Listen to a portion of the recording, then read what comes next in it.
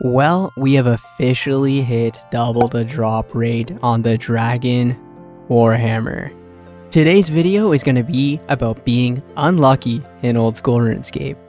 I might also discuss if they were ever to change drop rates on the game, if it would be good or bad. Okay, so this is a website called Old School RuneScape Portal, and you can pretty much go and choose a Slayer creature or any type of creature really in the entire game. So I'm going to go ahead and go to Lizardman Shaman right here, and then put the number of kills. So I'm just going to say I've killed 10,000, oops, not 100,000, not yet. We've killed 10,000 Lizardman Shaman, and then if I click continue, it will give you the average of what you should receive in this time. And as you can see, the average right here is 2 Dragon Warhammers. I can go again, and it will switch. There we go again, 2 Dragon Warhammers. I'll do it a few more times here. Another 2 Dragon Warhammers. Alright, let's do this again. 2. Let's see if we can get even luckier. Ooh, there we go. We got 1 this time. And this is pretty much about what I have received in the 10,000 kills, 0 Warhammer. So it is obviously possible, but look at this. This guy in 10,000 kills got 4 Dragon Warhammers. Like, dude. So look at this, 100. We'll just click again, and this will be the average. Click it one more time. This is the downright average. 3 Dragon Warhammers, okay. 150 million GP. Alright, so off to the side here, I have my loot tracker at 9,132 kills. The other 1,000 plus kills we did before and reset the tracker. But as you can see, 60 million GP was generated in this many kills. We did not obviously get the Warhammer, but every other drop seems to be kind of accurate to where it was on the website there. Of course, we got the 3 freaking curved bones, 66 Xerix talismans, and we don't know if we're any closer to getting the drop than from where we started. Now, this is usually like not a problem at all if you play a regular main account, right? Because if you think about it, on a main account, I've already made 60 million GP killing the Lizardman Shamans. The Warhammer is just a little bit over 30 million. So it realistically, we could have basically bought 2 Dragon Warhammers, right? Which it is a 1 in 5,000 chance. So in 10,000, it's 2 in 10,000. So we would have basically, with the drops we got, would have been able to afford a Dragon Warhammer, right? So if you played a main account, Dragon Warhammer, no problem, unless you're going for a collection log. But as an Ironman account, the Dragon Warhammer, I know a lot of people say it's not as important as you think, but realistically, to do any like late game bossing or, you know, raids or anything like that, it is very useful to have yourself the Dragon Warhammer. And if you don't have it, it just kind of really holds you back. I really want to go ahead and do things like raids and even like camp bandos and whatever it might be, just any boss that comes out in the future.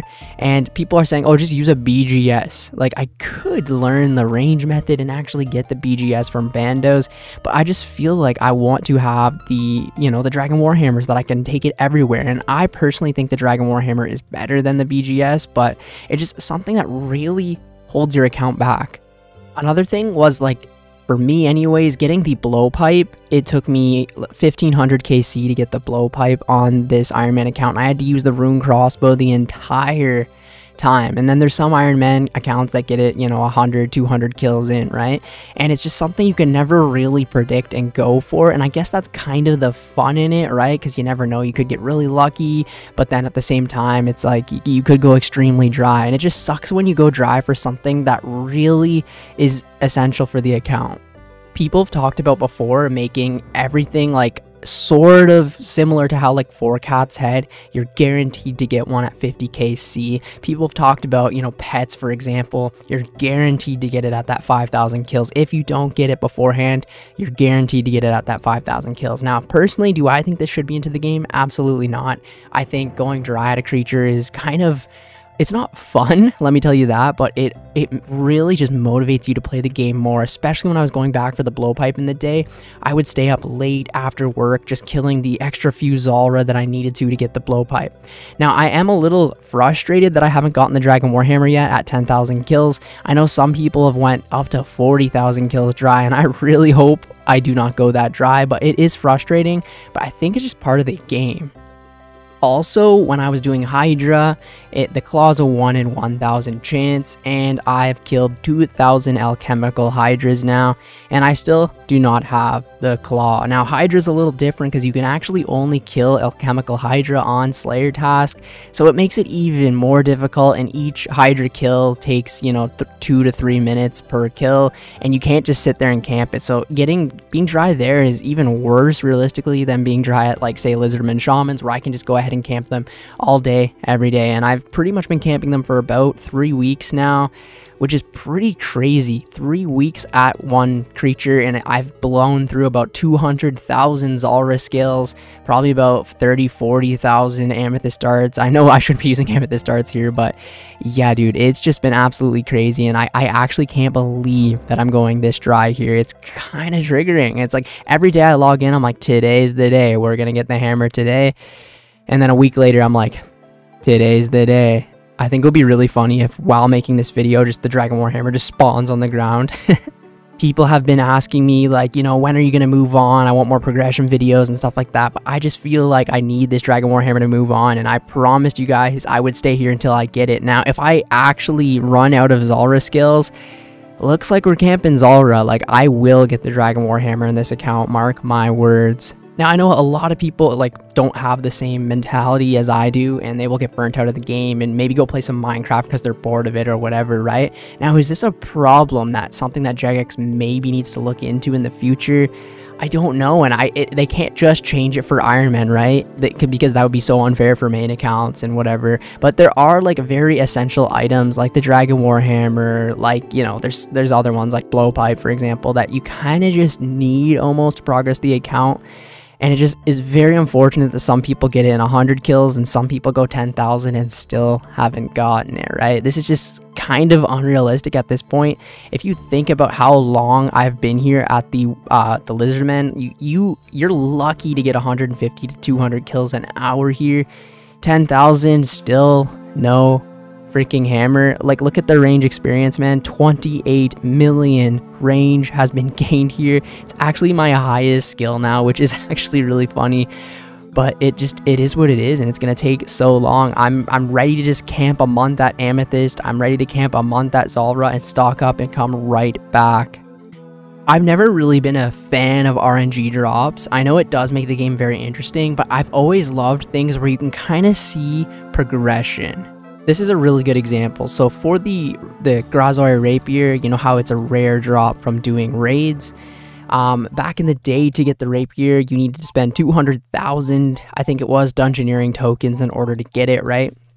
So you knew at the end you were guaranteed to get it when you got those 200,000 tokens, right? But with a raid, you're never guaranteed to get it. You could go extremely dry, right? Imagine going 2, 3, 4 times the drop rate at something like raids. That would really not be fun unless you just love the raids, right? But it wouldn't be fun. I mean, it could take you, you know, half of a year maybe to go for a certain item. I want to know down in the comments if you think this is okay, if it could take you literally half a year to go for a certain item that you want. Do you think, yep, that's the game style you chose to play?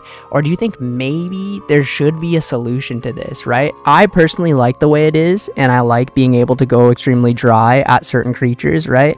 But I also like the fact that you'll go extremely lucky at some creatures too, right? If they had like a drop rate, a set drop rate, where you were guaranteed at 5,000 kills you were to get this, right? And then the next 5,000 kills you're guaranteed to get this, right?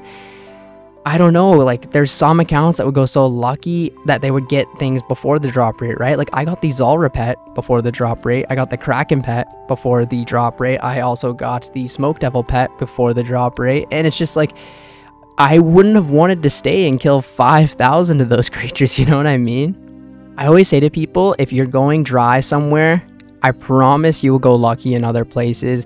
Just hopefully it's at better locations than the Lizardman Shaman. Hopefully you get, you know, you go dry at something like Zulrah and you make a lot of money. Another thing crazy to go extremely dry at is something like clue scrolls, right? Because clue scrolls are another thing where you can only get certain amounts of them, similar to Hydra, but I think clue scrolls are even worse because you really can never time exactly when you're gonna be getting a clue scroll, especially on an Ironman account, right? I mean, main accounts can buy implings and whatever, but Ironman really can't predict when they're gonna be getting clue scrolls.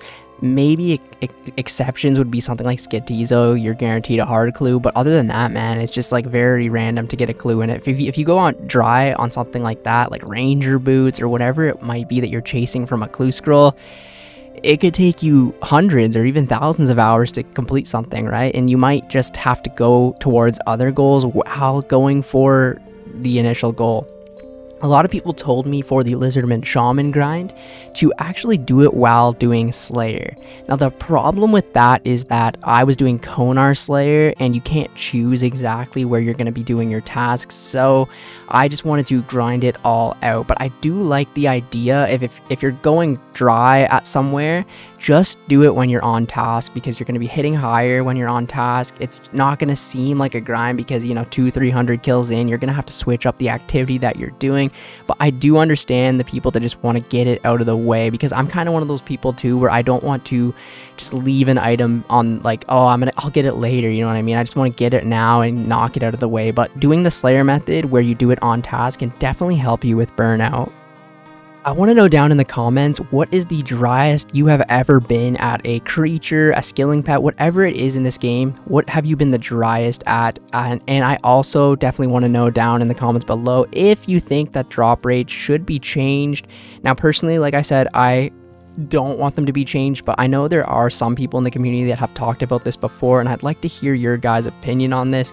Anyways, thank you guys so much for watching the entire video today. If you went ahead and watched the whole video, comment 10,000 dry down in the comments below. Thank you guys so much, and I will catch you in the next one. See ya later.